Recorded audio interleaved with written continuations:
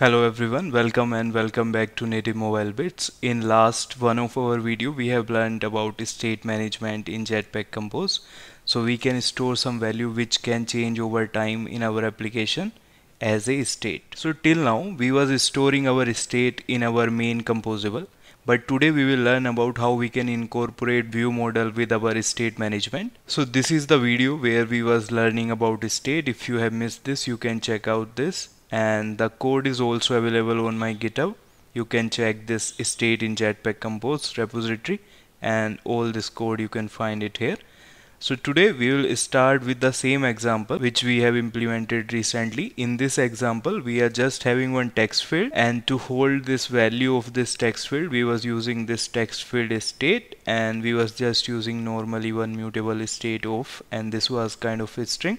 So we was using this inside our main composable, and today we will learn how we can use this state from our ViewModel with the help of our ViewModel, right? So as of now we are using this state as type of mutable state, and we are using inside our composable. Now as we have our ViewModel class, we can just take this variable here, text field state, okay, and we can make this of type mutable live data. Okay, so mutable live data we can update whenever the value change, and it will update to the observer. Whoever is observing this live data, it will just update there. Okay, and initial value we have added as empty string, and here we can create one function also to update the value of this state. So we can just take the same function, text field value updated, this one which we was using whenever any value was changing. So we can just take this function, okay, and we can just add this text field value updated, and this will come up with one value,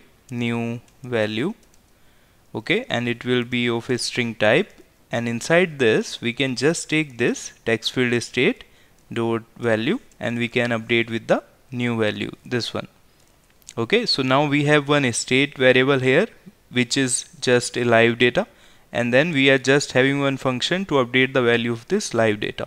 Okay, now we are ready to use this ViewModel inside our activity and inside our composable. And now inside our main screen we can remove this. We can create one variable, text field value, this one, and we can refer to our ViewModel this variable, but for that we need to add our reference to the ViewModel. So we can just create one parameter here, ViewModel of main ViewModel type, and we can initialize with the default value with this main ViewModel constructor. So we no need to pass from the activity on create, we are just adding this as a default parameter. Okay, and now we can take this reference ViewModel dot text field state.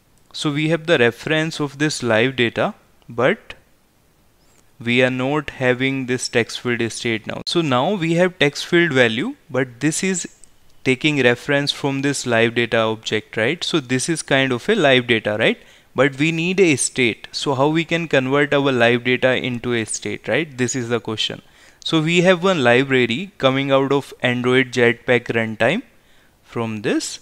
So we can use that library to convert any live data into a state. That's what the exact thing we need right now. So we can just come to developers.android.com here, and we can just take this runtime live data, this one. This 1.3.0 is in alpha, so we can take some previous version, and we can come to our project. Inside our project Gradle, we can just add runtime, and then we can use the same compose version. We can remove this one. Okay, and we can sync the project. So now our project is synced. We can come here. So this live data we can observe as a state. So we can use this function, observe as state, this one.